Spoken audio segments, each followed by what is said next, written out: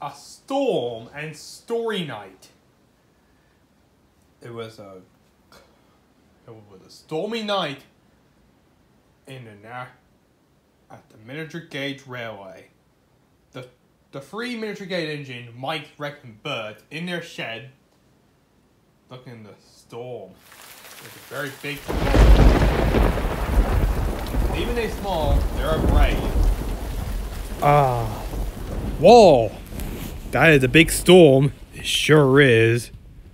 What to do tonight? It's very stormy. Then, Mike had an idea. I know! Let's tell a story. Duck told me that they played a game one time about a story. Every time we had to go past the next engine to continue the story. That's a good idea! I'll go first. Okay, Mike. Right? Once upon a time, there was an engine. There was a bright yellow engine called Molly. She had a very important job.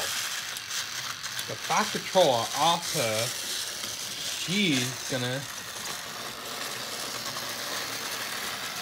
take the carnival, the funfair train.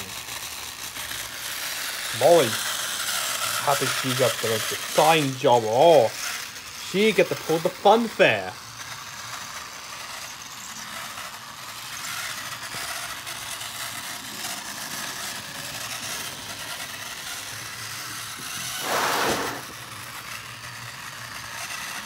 Soon, Molly went to Brendan's store, picked up the funfair train.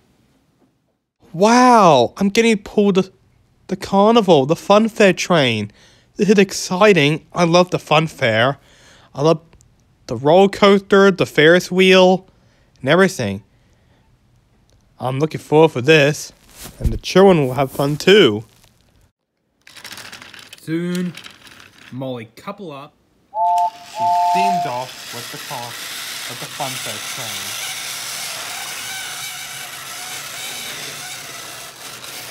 Molly was happy she could pull the funfair.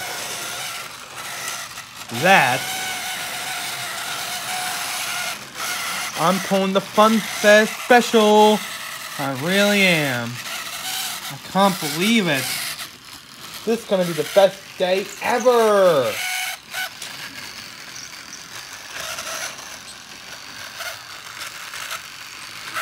Molly was so happy, she was going to take the funfair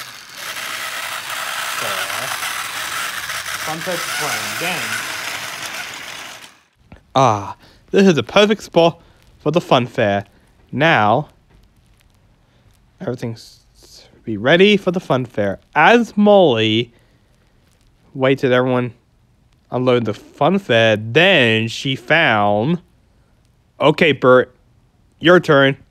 Oh. Thank you, Mike. As Molly watching everyone unloading the funfair, then Molly found an interesting prize. She found a rainbow bunny rabbit. Wow, you're so cute and adorable. Wow, you'd be good for a prize. Soon, the funfair was set up, and everyone wanted to play the games. They went on the roller coaster, the Ferris wheel, the carousels, and Molly told them about the rabbit. They put in a prize in a Tin Can game. Molly waited for anyone to play this game. She waited, and waited, and waited. But no one didn't play the game. Oh, how come no one played this game? It's a fun game. Are they not interested in this game? Oh man. Then Molly saw someone wanted to play. It's... Alright, Rex. Your turn. Oh, thank you, Burr. As Molly waiting, the players are... a bunch of unicorns. Hello, Molly. Hi. Trixie, Sunset, Starlight. What are you doing here? We heard that the carnival come town. Ooh! A rainbow rabbit! Oh, a prize for this. Oh, we want to play.